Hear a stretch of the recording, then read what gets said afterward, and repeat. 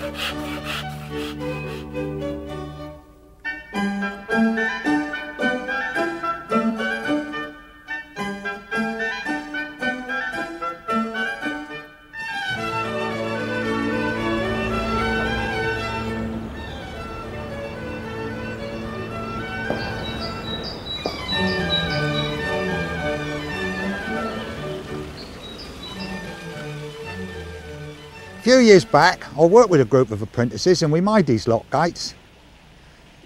Look at the size of them. 12 by 12 green oak, that's about the biggest timber I've ever worked with in my lifetime. We even needed a block and tackle to shift each piece. Just think about these lock gates, they've got to hold the weight of all the water when this lock's full. Terrific weight, they've got to be really strong. Let's look at the construction.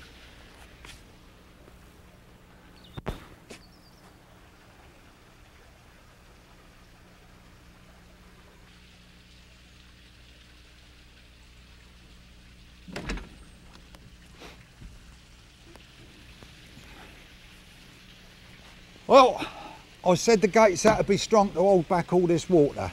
Now what makes them strong? Mortises and tenons. If you look down the gate, all these rails are tenoned into the stile. The top beam is tenoned into the stile. If you stop and think about it, the mortise and tenons are a very ubiquitous joint. We find it everywhere. If you look at your door frame, your door, your window, the sashes, tables, chairs, just around the room you're sitting in. There's dozens of mortises and tenons. Let's go back to the workshop and see how they're made. I know what you're thinking. Mortises and tenons, cut them by machine. Well, you can. And if you've got a lot to do, probably that's the best way. But in most small workshops, we're not into mass production. If you think of the average frame or anything like that, it's only got 4 mortises and tenons in it the same size. It would be quicker to do them by hand than to set up machinery to do it.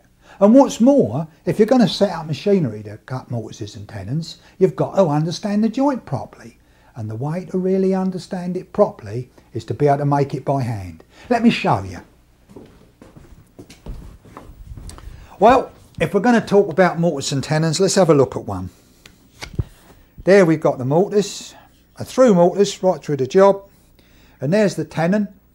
Used to be called the tenant because it lived in the mortise like that. There we go. Now it's nice and tight, nice fit right through. As you can see here, now this is a straightforward mortise and tenon, through mortise and tenon, just like we've seen.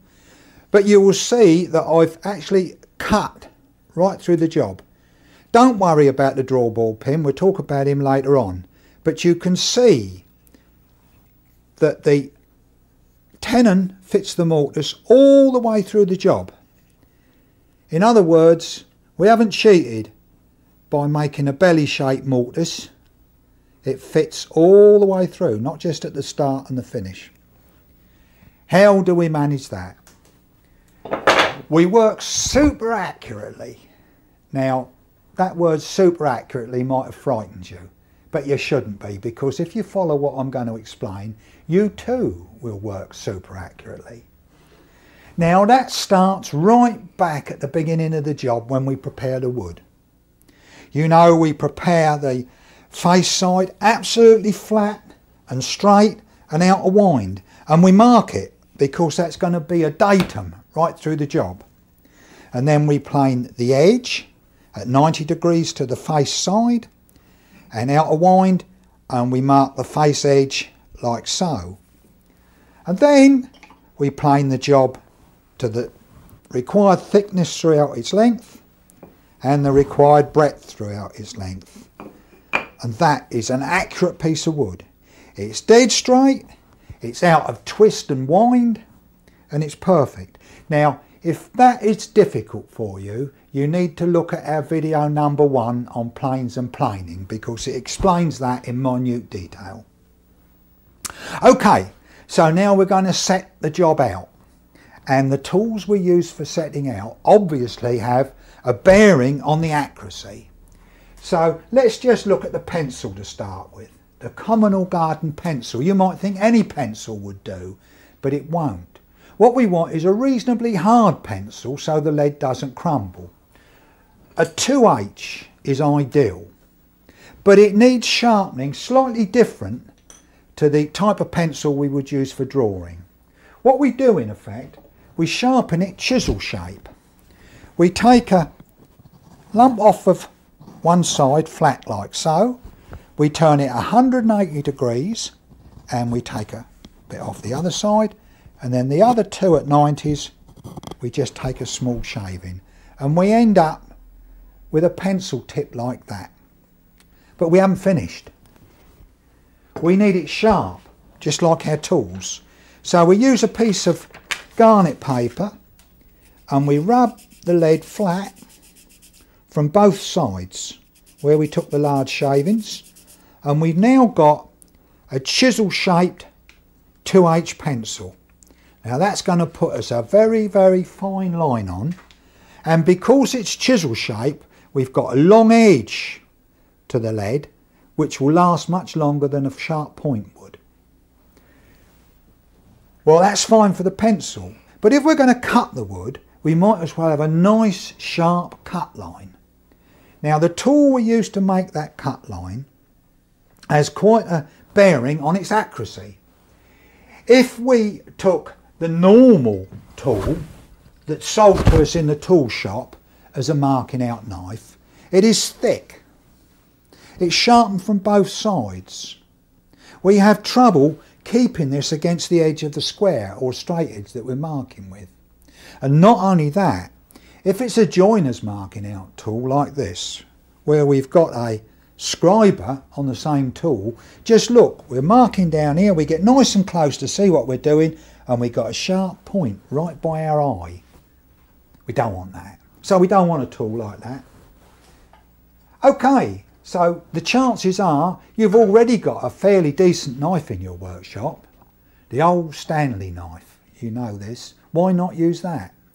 Well, unfortunately the blade is a bit flexible, and if we hit a bit of hardwood or a knot, the blade's going to deflect and we haven't got an accurate line. I find the best tool, in actual fact, I make myself. This is just an old piece of hacksaw blade. It's been ground to this shape. I've sharpened it at this pointed angle on one side only. Now that gives me a left and right hand marking knife. In other words, I can mark against the square that way with the flat against the square, or I can turn the square over if I'm marking the other way, turn the knife round and the flat is against the square again. So a left and right handed knife. Now last but not least is the square. You will have noticed that I'm using an engineer's square. Most woodworkers have a tool like this. Unfortunately, they're reputedly inaccurate. They get dropped on the floor and things, they go out of accuracy very quick. Engineer's square is a little more robust, and what's more, it doesn't cost much more. They come from little tiddly things like this to go at big chaps like that. And what's more, they're made to a British standard. Now then, we come to setting out. Now before we can set out, we need to decide on the width of the mortise. So what we're looking at in actual fact is this width here. How do we decide on that? Well, that is usually, on a straightforward square job like this, we say it's a third the width of the wood. Well, of course chisels don't come that accurate, So we tend to give the chisel the benefit of the doubt. In other words, if you've got a chisel a bit wider and a bit narrower than a third, you go for the wider one. The chisel gets the benefit of the doubt. Now, you need the chisel, there we go, and you'll see that the chisel is a nice tight fit on the mortise. In other words, that chisel's done all the chopping, there's been nothing pared off the sides of the mortise. This is an ordinary firmer chisel, general purpose tool in the workshop. Certainly you can chop mortises with it. This is the lightest of the mortise chisels. It's a sash mortise chisel. The blade is buttressed and it's got a tang, a little leather washer. But you'll notice that the blade gets narrower as it comes up towards the furrow. This is to give it clearance in the mortise. Unfortunately, what happens as we sharpen this away and wear the chisel, obviously it gets narrower. There is a heavier chisel known as the joiner's mortise chisel, and you'll see this has got a big flat seating here because the joiner has to give it a lot of welly, and this gets the blows down through to the tip of the chisel. So there we go. There is a heavier mortise chisel than this, known as the socket mortise chisel, but I have no need of one of those. These days I tend to favour the Japanese mortise chisel, which looks entirely different, and it works entirely different. One of the main differences is these sides of the chisel are hollow, and that gives us sort of a sharpish edge up the corners of the chisel. And this clears the mortise, it clears the sides of the mortise as we chop it. And added to that, we've got that Japanese feature, which is in all their edge tools. We've got this very, very hard piece of steel laminated onto a soft, shock absorbing steel back. So there we are, that's the chisel we're going to use. Let's get these others out the way. Now we need to set up the mortise gauge to the chisel. We never take a measurement. In other words, this is never set to a rule. It's always set to the chisel, because chisels do tend to vary in width. They're never very accurate, and particularly the sort that wear away while we use them. So we adjust these pins to the exact width of the chisel. And when we've got them right, there we are, that's the pins of the gauge set up. We'll set the mortise out first. You'll notice I've got two different colour bits of wood so that we can see exactly what's happening. It's important that when we use the square to mark on here, that the stock of the square, this part, always goes against one of the datum faces. In other words, that is correct because the stock is against the face edge. If it's against the back edge, that is incorrect. So it's always against that face or that face. Well, we're going to mortise this piece of wood into that piece of wood like so. Doesn't really matter where we put the mortise. Let's put it roughly in the middle. So we mark one side of the mortise. Here's our chisel-like pencil against, and you can see we've got a really nice fine line. We now need to mark the actual width of the mortise. There we go. And again, with the stock of the square against the face. There we go. Square them over, because we want that onto the back. The mortise is going right through the job, so we need it marked on the front and the back. Again, you'll notice the stock of the square against the face side. So that's the mortise marked, or the length of the mortise marked out front and back. Now we've got to mark the tenon. We'd like a little bit of waste sticking through the wood afterwards for cleaning off, so we mark the length of the tenon. Now we're going to cut this, we're going to put a saw cut there. So we might as well have a nice sharp cut line. Now a cut line is nice and accurate for two reasons. One, our tools can find the cut, which you'll see later on. And the other one is, when we're squaring round, what we can do, we can put the knife in the cut we've just made. The knife has now dropped actually into the cut, and we can push the square up to the knife. We don't have to rely on our eyes lining things up perfectly. And we do the same again round the job. The knife goes into the cut line, up comes the square. Then last of all, remember, stock of the square goes against the face always, never the back. Find the knife and across. Now, what we're very interested in is that we've ended up with our cut line against the cut line we started with. If that isn't perfectly aligned, then something's gone wrong. Either the square's out of square or the wood wasn't straight. Well, now we're ready to set the mortise gauge up. And we need to put the mortise roughly in the middle of the wood. Now the easiest way to do that is to put the pins optically in the centre, as near the centre as we can judge. And then we just make a couple of little indentations, turn the wood 180 degrees, make two more, and then just set the gauge up between the two. And there we are. That's as near the middle as it matters.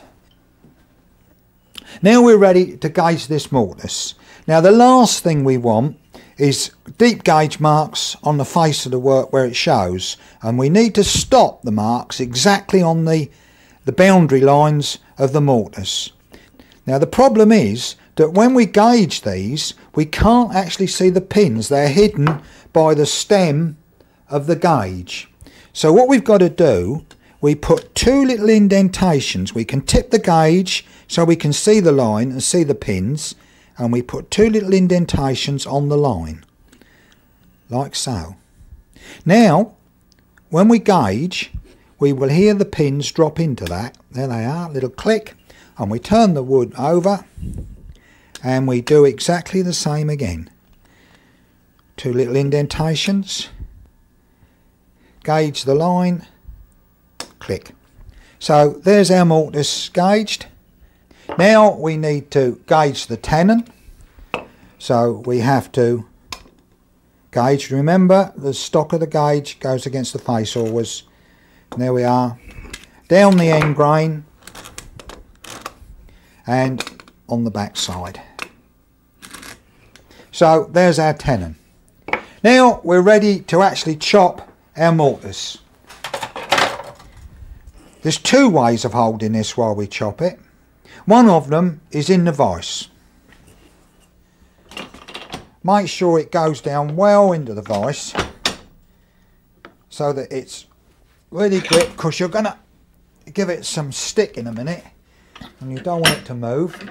Take your mortise chisel and stand in line with the job. Don't stand beside it. What we want is to be able to see the chisel so that it's vertical, and we can judge that it's vertical. And then when you're quite happy, away you can go. Now, you're going to have to really wallop this chisel, and those bangs don't do the vise a lot of good. So a lot of woodworkers don't like mortising in the vise because they're frightened of damaging an expensive bit of gear. One of the best places to mortise is right up over the tail leg of the bench. Now we need to hold that there while we work. Probably the best tool to use is a straight clamp.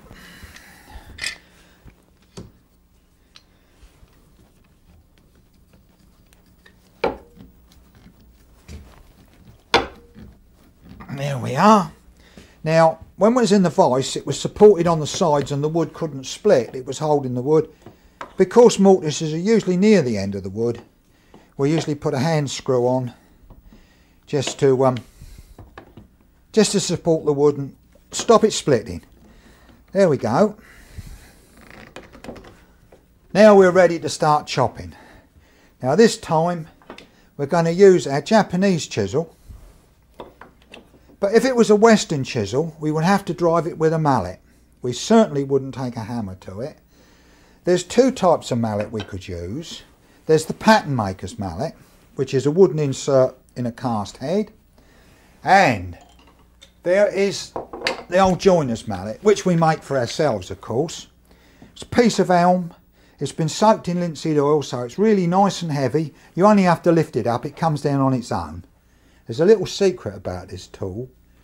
The cabinet makers in the old days, when they used to have to be journeymen for 4 years, needed a bit of money to take about with them, and there weren't any banks, and they certainly didn't have a credit card. So what they done, they drilled a little hole in the mallet handle and they put their sovereigns in the head. So there you are. That's another trade secret blown. Well, there we are. So we're ready to chop this mortise. But we're going to commit the immortal sin, in actual fact, in woodworking parlances. We're going to strike this chisel with a hammer, but it's a Japanese hammer and it's made to hit the Japanese chisel. We start the cut about 1/8 of an inch back from the end line. Now when you're driving this chisel, it doesn't want a few little taps, it wants something that's really doing some work. So we start coming back along the mortise like so, a couple of good bangs each time, and because the chisel's got the slope my side, it's going forward and it's forcing the chips out.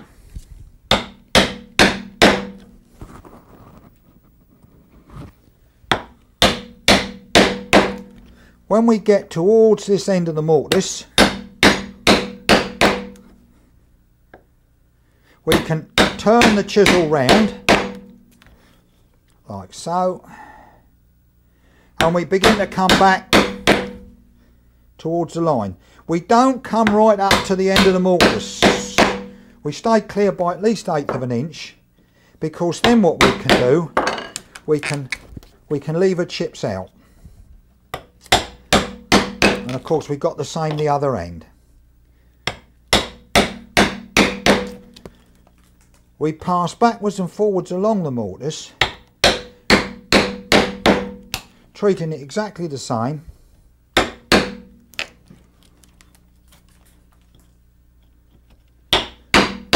It's a nice hard bit of black walnut. Cuts fairly clean. When we consider we're halfway through,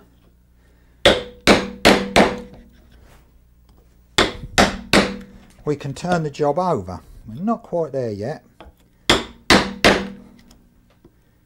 And what we're going to do, we're going to clean those chips out before we turn over. This is exactly the same as last time.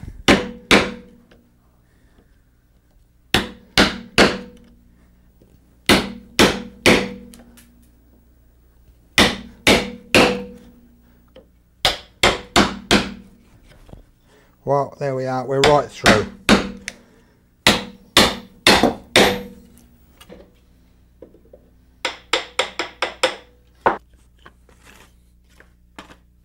All that remains now is to clean the bits out.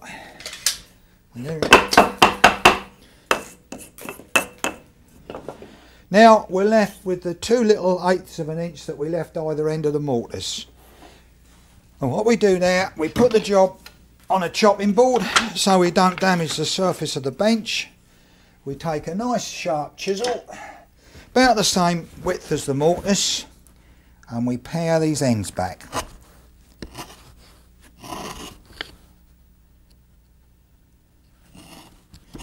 Now it's important that this is a nice straight cut from one side to the other. Don't forget, this is the edge of the tenon bears against this, and part of the strength of the joint is in that surface fitting perfect.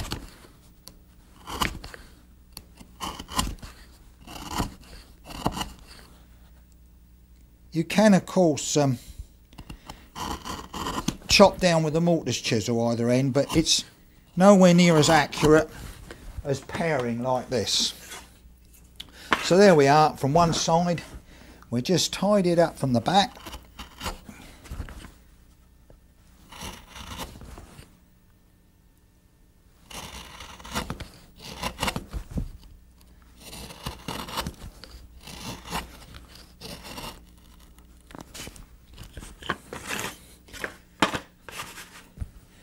And the other end of the mortise just back nicely onto the pencil line. Nice straight cut right through. And then last of all, you can actually hold the job up, hold the flat of your chisel through, and you can see if you've got a bump. We've got a little bit of a bump in the middle there, look, and we want that nice and straight, so we'll just take that off.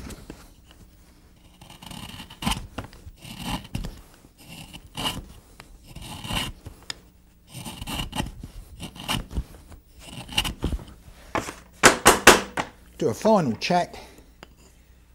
There we are, beautiful. So that's the mortise.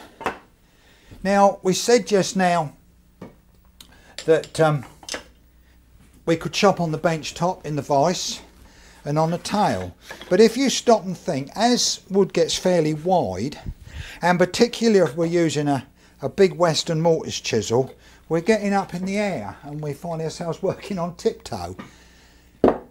There's a little appliance that we make in the workshop, and it's called a mortising stool. And we can put the work on the stool, like so, and then we can sit on it. Now in the old days, you used to get the sack if you sat down, but of course if you could sit down and work, there was an excuse. So the mortising stool was quite a use. So you can really work in comfort, and that's how you'd use the mortising stool on big work. Well, there we are, that's mortising. Now we come to the other half of the joint, the tenon. You remember we set that out a bit earlier on. Now we've got to cut it. The first job is to actually run the cheeks in. We call this running in. That's sawing down the grain either side of the tenon. It goes in the vise at about 45 degrees to start with. But you might have trouble seeing those fine cut lines that we made with the gauge. But if you take the pencil, do you remember the pencil was sharpened like a chisel? You'll find that it will run in the cut lines and make them stand out. There we are, you can really, now you can see your cut lines. This is quite important when you're getting old like me, your eyesight goes. There we are. So we're in the vise and we're ready to saw down these tenon cheeks. Now there is an important thing to remember here, a very important thing. We'll just make a start. It's a very hard old bit of rock maple, this is. If you look at the saw cut that I'm making, you will see that it's in the offcut. In other words, it's in the waste piece of wood that we're going to cut off, so that the tenon will remain its full width. So all our sawing must be in that waste side. At no point must we encroach onto the tenon itself. And when we've sawed down to the shoulder line, our cut shoulder line down here, and out to that point there, we can come over and we can saw the other tenon cheek.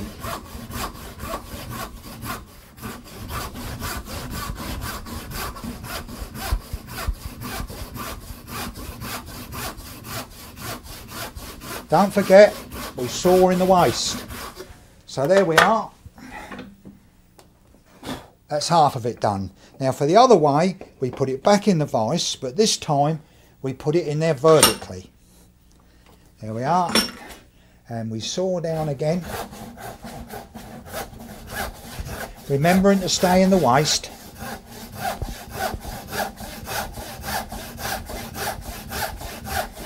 And what we must watch and be very, very careful that we stop just on the shoulder line or just proud of it. The last thing of all is not to go past the shoulder line, or otherwise those saw cuts are going to show on the finished work. So both sides, right the way down. Little tip in actual fact, if you're having trouble and the saw seems to be binding a bit, particularly in very hard dry wood, take your oil wick and you can just lubricate the sides of the saw. Ah, see how that's running much better.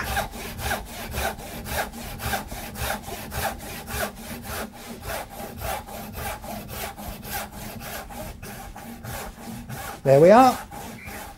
So we're down. That's called running in. We've run the tenon cheeks in. Now we're ready to cut these shoulders. And we do that on our bench hook.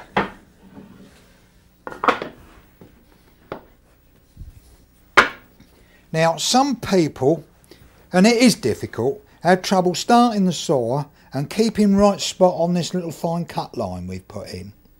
Now I'll give you a little tip. It's quite a good idea in actual fact to make that cut line a little deeper.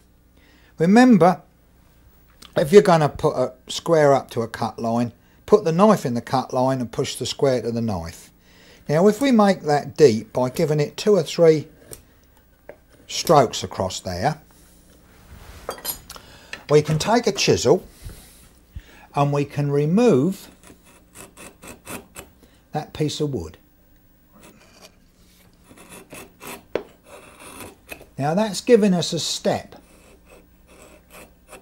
That in actual fact has given me a little step, look, right across that shoulder line, and we need that to be nice and clean.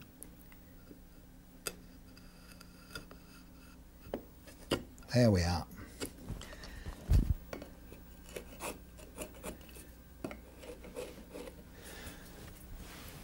Now that's given me that hard corner to put the actual tenon saw against to start it. So now it's got to be sawing to that line. Don't forget we're sawing in the waist still.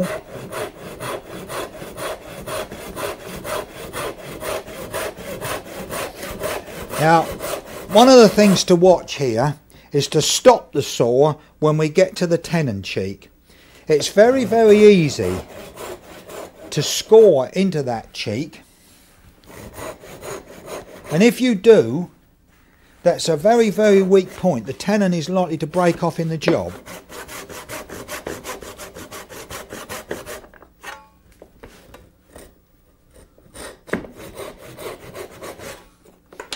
There we are. Now we've got to do exactly the same on the other side. So turn it over. Don't forget the stock of the square goes on the face edge.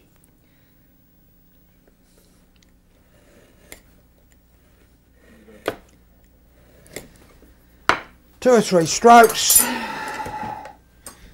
Take a little bit off in the waist.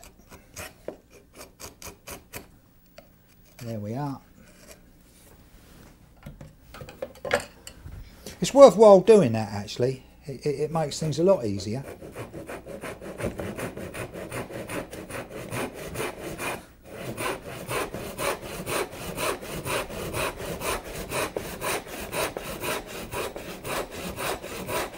Taking care to try and saw square to the line, right down to the tenon cheek, and stopping.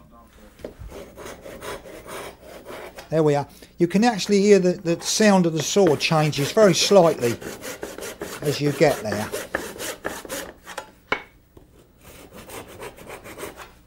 There we are.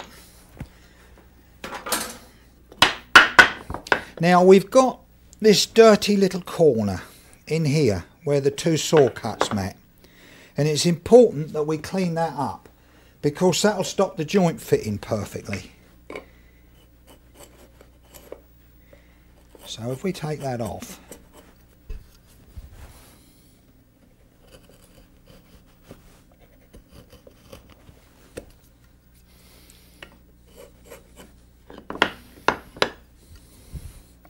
same the other side. I've enjoyed making joints all my working life, and I'm a little bit impatient to get to the point where you put them together to see if they fit. Of course they don't always, do they? There we are, we've come to the moment of truth. Will it go together? So here we go. Yeah, there we are. We've got a reasonable fit. A through mortise. Now when we started we looked at a through mortise as well, but things are not that simple. Here we've got a joint, a Mortise and Tenon, but you see it's got an overload moulding, and it's also got a rebate on the back. So you could say this would be the glass rebate in a sash. We cut the horn off, of course, and this is the inside overload moulding showing to London.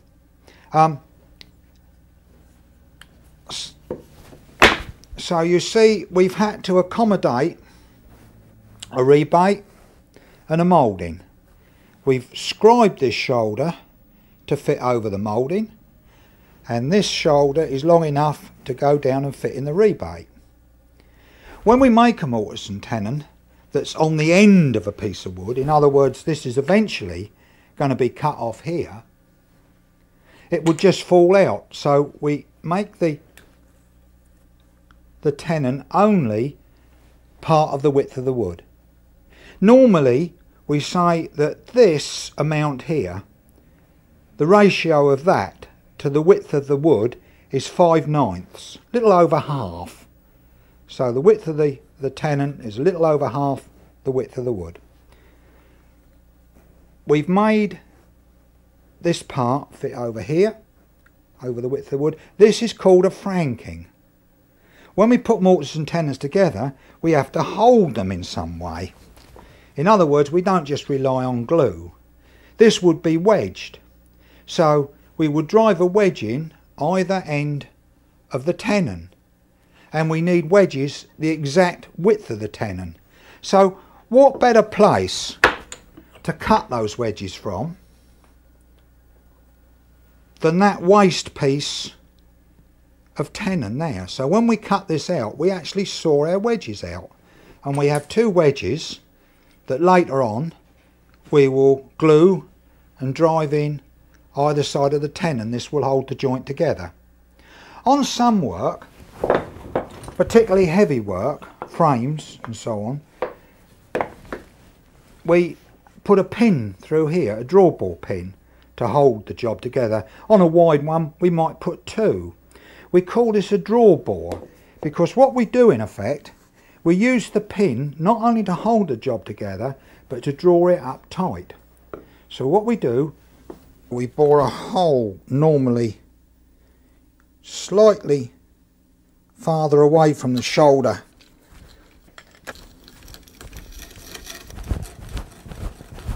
There we are. Be rather careful when we break through into the mortise that we don't do too much. And we go the other half, and the bit will stop pulling the minute it goes out the other side. We turn it over and bore back. Now that's our hole through the mortise. We need just to clean the whiskers off the inside where the bit broke through. Now if we put the job together, there we are, we can put the brace bit back in the same hole, and instead of turning it in a boring direction, we turn it backwards.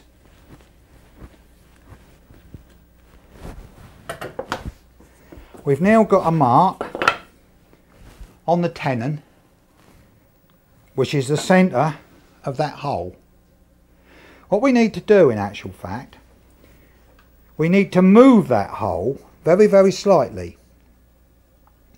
And if you think about it, we need to move it towards there and there. So if this was a job, in actual fact, we try and keep it tight into the face edges and pull the shoulder up tight. And to remember this, we have a little rhyme, and we say, to the shoulder from the face brings the joint up into place.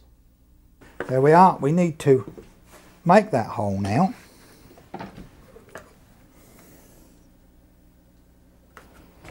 There we go. Again, be careful. The bit will draw itself, you don't need any weight, and it will stop as soon as the little screw has come through the other side. We turn it over, go back. That's our hole.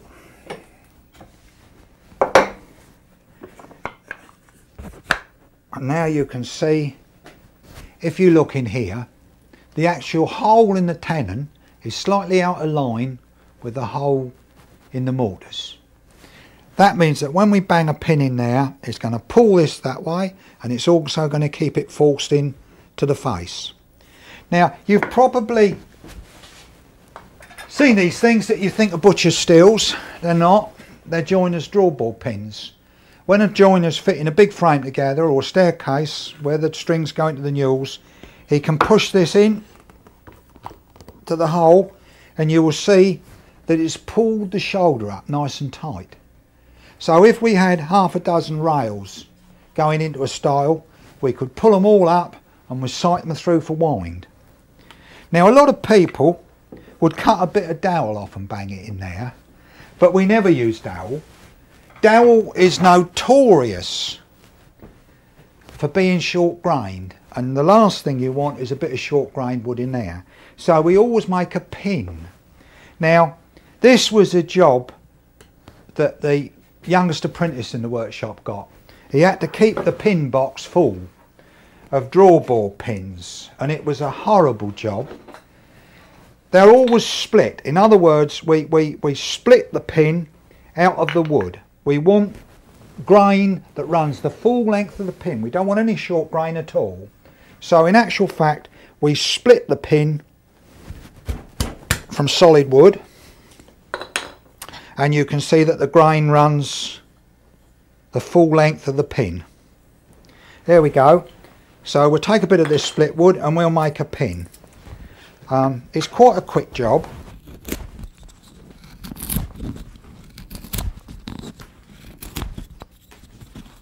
Now, believe it or not, old Nelson ship Victory's literally held together with these things, and the shipbuilders call them tree nails when they're made out of wood. But like everything in the woodworking trade, we don't pronounce that properly, we call them trennels. So this in actual fact is a trennel, a tree pin, which makes a lot of sense, doesn't it? Seeing as it's made of wood and it's a pin. There we go.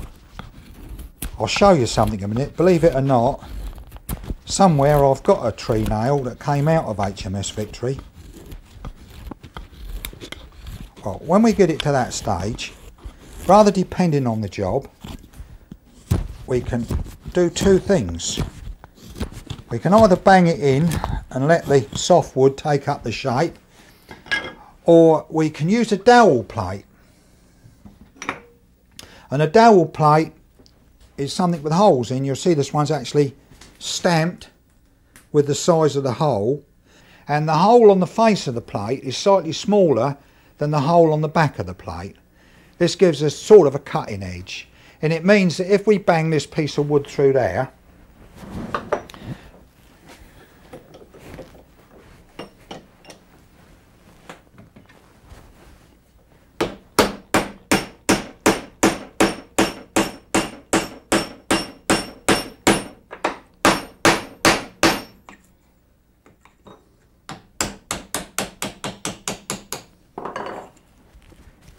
we've actually cut the wood away, and we've got a nice rough dowel type pin. In other words, the grain still runs the full length, and we've got a 1/2 inch diameter pin which we can welt into the joint.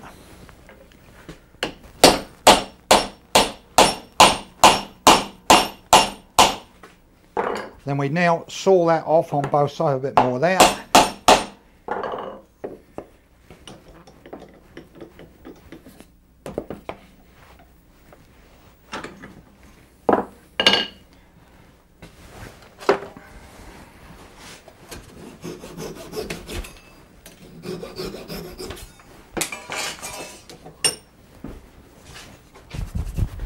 And there we are. We've got a draw board through Mortise and Tenon. Look how nice and tight it's pulled that shoulder up, both front and back. So there we are. And believe it or not, that is a piece of Art of Oak Trenel from HMS Victory. So that was banged into HMS Victory in about 1800. How about that? We're going to make another Mortise and Tenon, believe it or not. This time what we're going to do, we're going to make a Mortise and Tenon as though it was in the corner of a frame that's got a rebate in it that would hold glass or a panel. This means that one shoulder of the tenon's got to be longer to fit down in the rebate. And we'll use this piece of wood. We'll chop the mortise in one end, that would be the stile. We'll cut the tenon on the other end, which would be the rail, and then we'll cut the thing in half and fit them together. So our first job is to set out. I've already chosen a chisel. This time we'll use an ordinary Western mortise chisel, and I'll try and work in different positions on the bench, so maybe you'll see different features of my work. So the first thing we have to decide on is the actual size of the rebate. Okay, I know you haven't got a gauge like this. This is a one and only. It's a favourite little tool of mine, but it's quite important.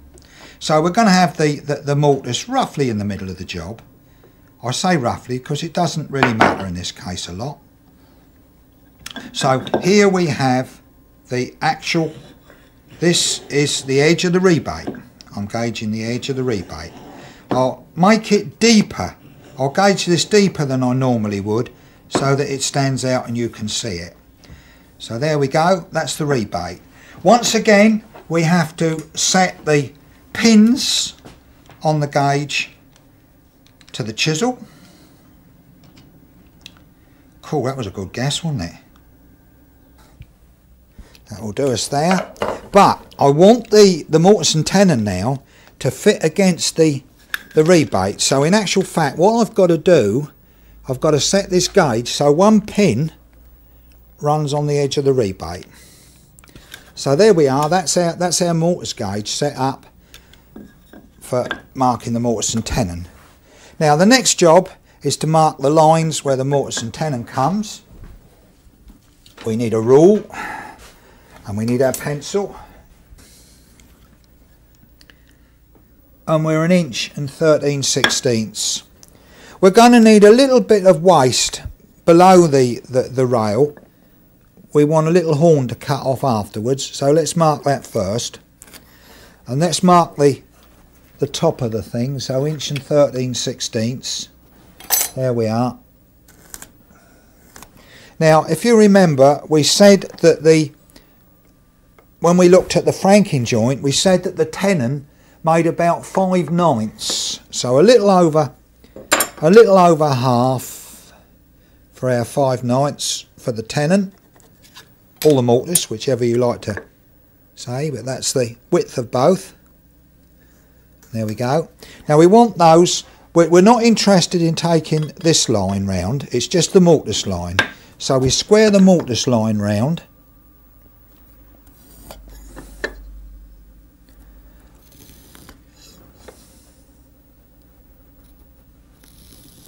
So that's the mortise.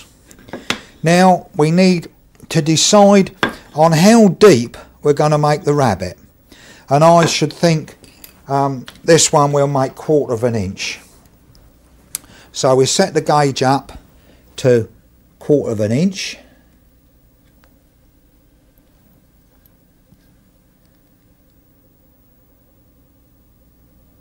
There we are. That's that. And we can now actually gauge the depth of the rebate there.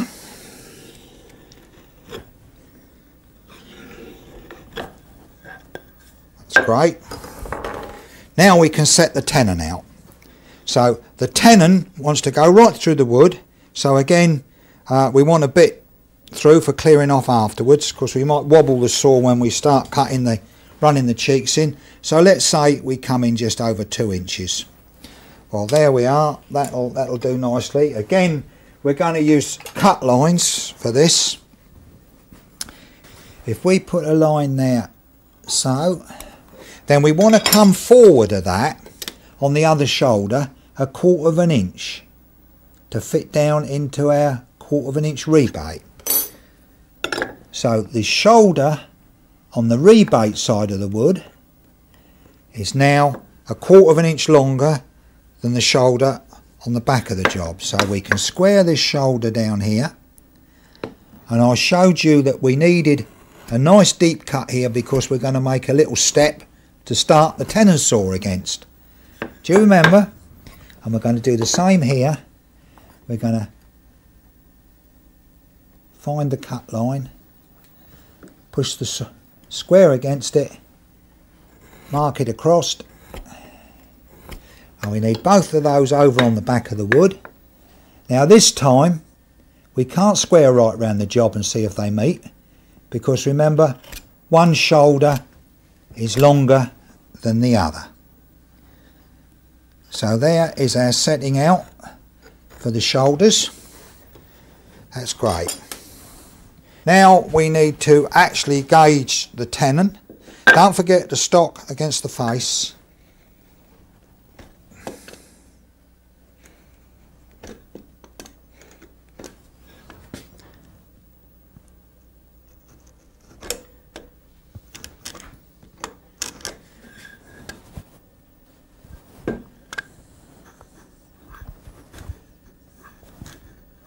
There we have the tenon. Now we do the mortise, but this time I actually start on the line. I don't have to find a stop point because I'm gauging into the waist. And because I'm going to cut a haunch in, and we'll talk about that later, I want a little mark on the end. And then I mark the tenon on the back, and it's here where, do you remember, we make the little click. There we are. That's the job set out. Now it's important that you have a system of work. In other words, there's certain things that you need to do in a certain order. We can chop the mortise and we can run the cheeks of the tenon in, but we must then work the rebate before we cut the shoulders, or otherwise there's nothing for the fence of the rebate plane to work against. So we'll start off by chopping this mortise, and this time I'm going to chop it in the vise. I'm going to move right back here. I'm going to use a Western chisel and a different technique so you can see the difference. Make sure the vise is done up well, because this can drive it all over this place. Exactly the same as before. We're making our first cut about 1/8 of an inch back from the end, and then we're moving forward,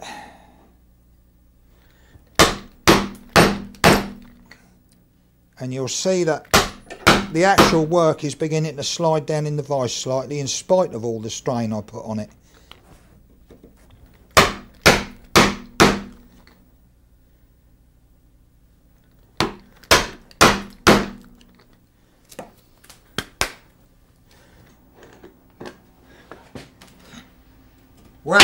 We're actually through, the chips are falling out. This is one of the advantages of actually chopping in the vise. So you pays your money and you takes your pick. Can you see how well the mortise chisel is actually fitting in the mortise? That is quite important. In other words, that's why we set the gauge up to the width of the chisel, and we've got a mortise that fits it exactly. So there we are. We're right through. within 1/8 of an inch either end. We're going to come up on the bench top and pair the ends through just like we did previously on that mortise in black walnut. So we'll put it on there and we'll find a chisel and we'll just pair these ends. Nice square ends at the end of the mortise, straight line right through. These little short mortises are rather difficult in actual fact. They don't give you much room to manipulate your tools in there. But it's certainly a lot easier working in this piece of mahogany than it was on the previous black walnut. Don't forget that we want this nice and straight right through from side to side. We don't want it bowed in or out.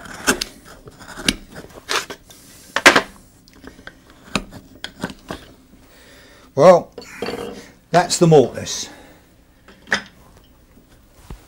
Now, what we've got to think about now is we've got a haunching.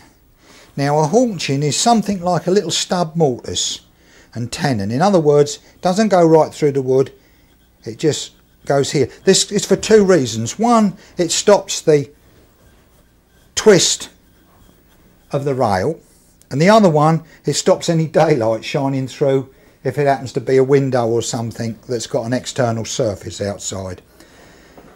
So we'll worry about the haunching in a moment. Let's run these tenons in. We need to put them in the vise the other end of the bench. We're doing this the other way on so that you get a different view this time. And there's a point I want to make in actual fact. Let me just start the saw first. Right. Now, when we're sawing, we try and keep the saw, the hand, the elbow and my eye all in line. This helps us to saw straight and accurately.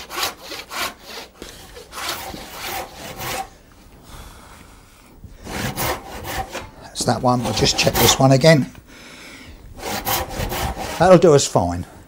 So there we are. We've now run the tenon cheeks in. Now, if you remember, I said earlier on that the next job is to work the rebate, and we'll pop it on this end of the bench between the dogs like so, and here we go with an ordinary edge fillister.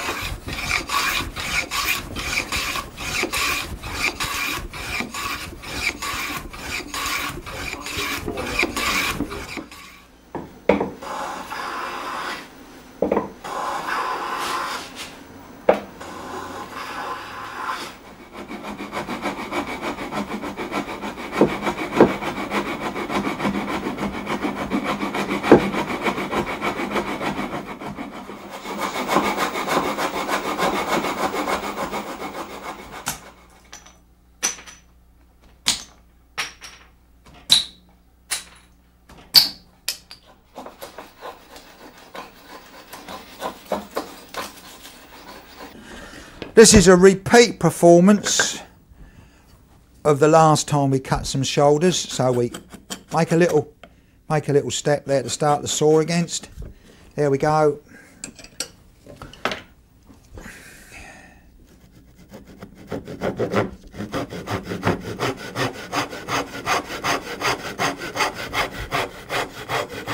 Exactly the same. Be careful not to saw into the cheek of the tenon.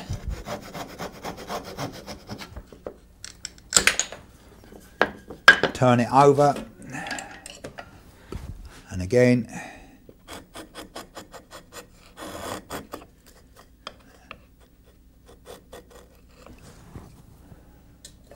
There we are.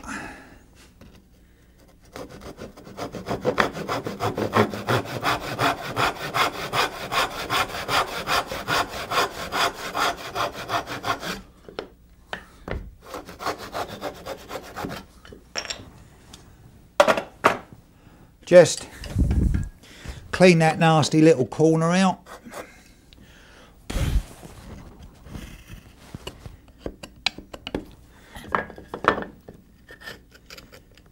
There we are.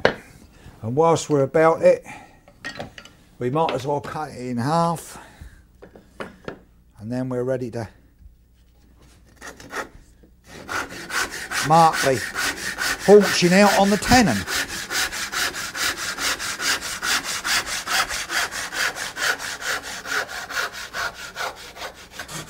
Well, there you are, 2 bits of wood from one. An old cabinet maker I used to work with called that multiplication by division. You think about it. Well, now we're ready to mark the haunching on the tenon. We'll just put that in there so you can get yourself orientated a bit. We're going to cut this out so it fits down. We need to pick up this width on the tenon, and we also need to mark the depth of the haunching. So to do that, we've got a different tool. Now these, if you've ever met a set of slip gauges that an engineer uses, well, these are sort of a wooden version. The cabinet maker normally makes these for his own use. Each one of these little pieces of wood is an absolute spot on thickness, and the thickness of the wood has been stamped on the side. There you go, look, 5/32. I happen to know that we want a 3/8 piece, so that's the 3/8 gauge. We need that in a minute. Now we need to mark the width of the tenon on there. So in actual fact, we're picking up the actual width of the tenon, this length here. We're picking that up onto the tenon we've just cut, and we need to just put a little tick mark there. Then we can take a gauge and we can set the gauge up to that mark. There we go, and we can mark that onto the tenon right the way round down there. We can take our 3/8 slip gauge that we had just now, and we can mark a pencil line against the gauge. So that's it. Now what I'm going to tell you to do is, when you first cut mortises and with haunchings, just mark that bit you're going to cut out, because believe it or not, the number of apprentices that I've seen have cut this bit away, and oh dear, look what's happened.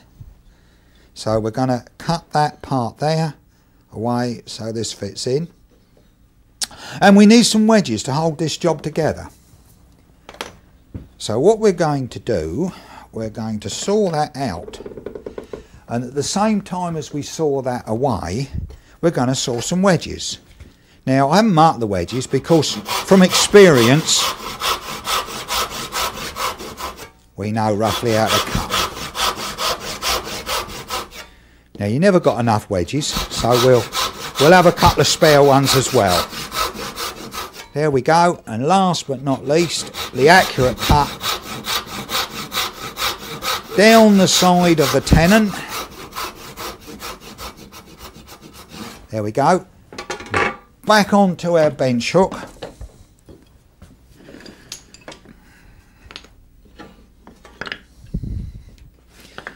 And we cut the wedges off here.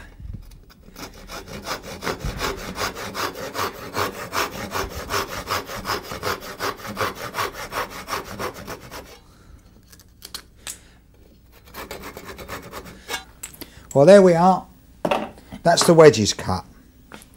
Now those wedges eventually end up either side of the tenon like that, and it more or less forms a dovetail shaped tenon.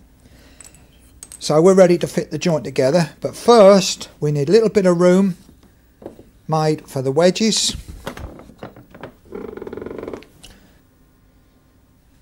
Now with a softish wood, and I don't mean a soft wood, I mean a softish wood like this mahogany, you don't need a great deal of wedge room.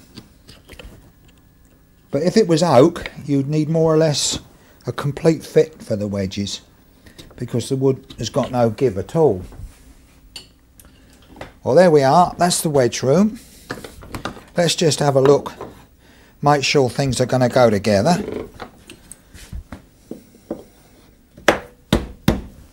Well, that's not too bad. and we're ready to wedge it. So if we take it out the vise and we turn it over, we can put a wedge front and back. Now don't forget, this is the corner joint of a frame, and eventually this little bit of waste is going to be cut off.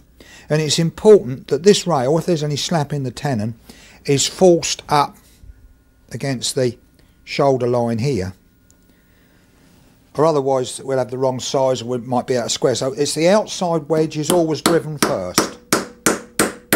There we go. And then this chap there, and we can just clean that up by sawing that waste away.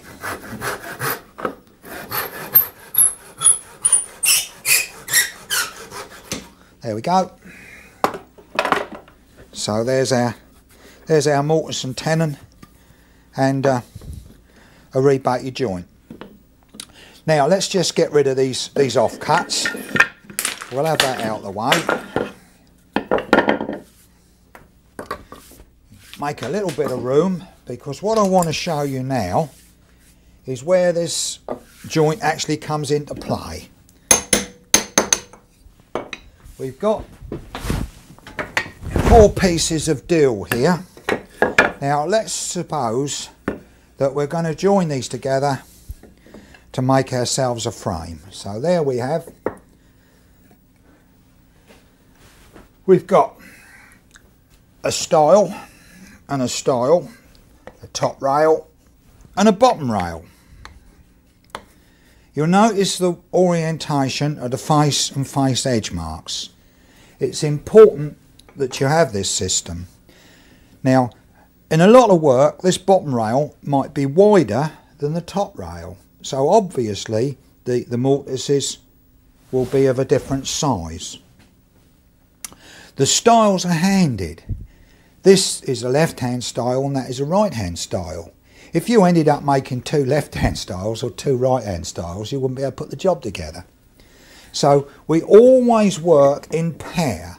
So when we're setting out, we put these 2 pieces together like this, and you've got the 2 V's pointing away from one another, and we call that in pair. The same thing happens with the rails. We put them in pair. That is one of the reasons that we mark the face edge with a V mark. Now, if we're going to set this out, suppose we had 3 doors all the same, there would be 6 stiles, and we'd be able to put them all side by side like this, and then we can pop a clamp across them and hold them together. And now we can put our lines, just at the moment arbitrary lines, but suppose that was the tenon. We've now marked 2 pieces out, or as many pieces as we've got, and we know when we do it with them clamped together, we know that those marks are identical distance apart on all our pieces of wood. But the main point I wanted to make was the fact that we work in pair. So there we have it. Don't forget the face marks and face edge marks. The face edge marks always point away from one another, and you'll find that cabinet makers and joiners, whenever they stack parts, they always stack them in pairs with the marks like so. Now, do you remember that joint we've just made? We said that it was probably the corner of a frame. In other words, it was sort of that part of a frame. This waste at the top would be cut away, and that would be the corner of a frame. Well, that's great, but quite often in cabinet work, the edge of a frame shows, and the last thing you're going to want is this end grain showing through. So that gives us another problem, and on some work we don't take the tenon right through the work. We stop it before it comes out the back. So the mortise doesn't go right through the wood. This is called a blind mortise, and there is a little bit of difficulty in cleaning the bottom of the mortise out. So let's look at that next. Well, there you are. I've chopped more or less to the full depth I want to go, and I know the depth because I've put a piece of masking tape round the chisel. Now we come to that sticky problem of cleaning the bottom of this mortise. We've got to get the chips out. Well, the old cabinet makers, because there wasn't a tool made for it, used a mortise chisel and took it to the blacksmith, and he bent it like this one. And that gave us something we could hook with, but it still wasn't very successful because, as you can see, it bashes the end of the mortise. Several firms made what we call a swan neck chisel. Don't get this confused with the door lock swan neck chisel. They're two different tools. And this works after a fashion, but you need a fairly long mortise for it to be much good, but it does sort of rake the chips out, as you can see. I prefer to use these Japanese tools. This is a harpoon chisel, and you drive it into the work like that. You hook it under the chips, and you can actually pull the chips straight out of the job, and you get a reasonably clean bottom. Having chopped this far, we no longer need the cramps, so we can take them off and put them out of the way. That means we can actually loosen the wood, and we can tip most of the rubbish out. But now we've got this problem of cleaning the bottom of the mortise. All our tools so far are chopped down into it, and we need something that cuts along, not down. So we have this Japanese tool. Now this is the ideal tool. I find it works very well. Like all the Japanese tools, it's hard and still shut onto the cutting edge there. The Japanese name for this tool, in actual fact, it translates as a bottom cleaning chisel. Now that's a bit mind-boggling, isn't it?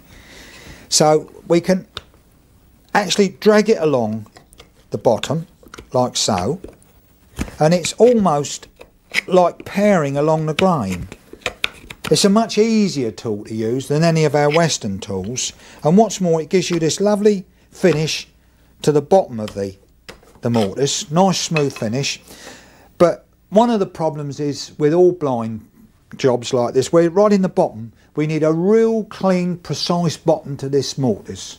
So we need to make sure that all these little dirty corners are cleaned out right down to the very bottom of the mortise. Don't, whatever you do, pare the side of the mortise. You want that as a perfect fit on the chisel, and then just tidy up the ends like so.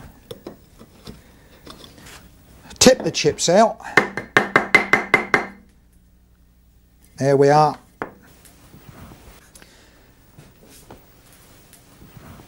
Well, there you are. That's the blind mortise.